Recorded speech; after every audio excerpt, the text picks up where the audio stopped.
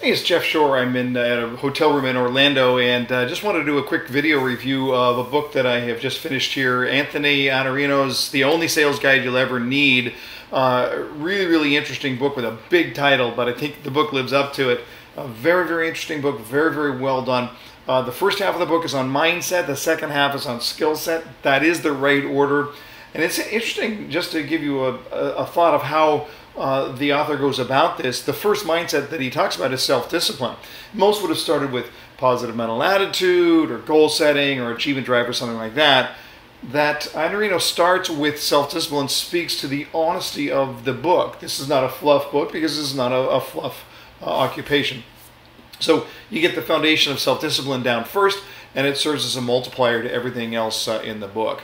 I really could go through and comment on just about every chapter. I will just a couple of highlights here. Chapter 9 on accountability has Anthony starting with the question, I sell what? Fill in the blank. I sell what? And that's an important question. Just the act of determining what you sell, especially from your customer's perspective, is a critical action. And by the way, the author gives you some really, really solid advice as to what you do sell.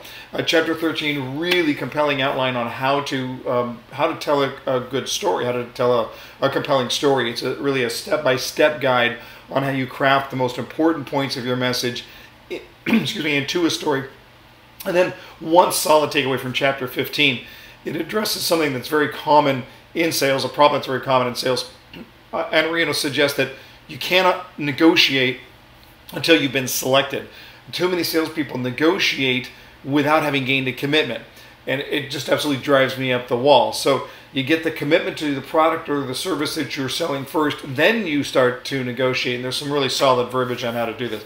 Bottom line, the book is legit. Seriously, seriously legit. This is not reheated advice from someone who's basically making stuff up as he goes along. Anthony Iannarino is a very, very well respected, one of the great sales thinkers in the world today. I expected a great deal out of the book. I was not disappointed.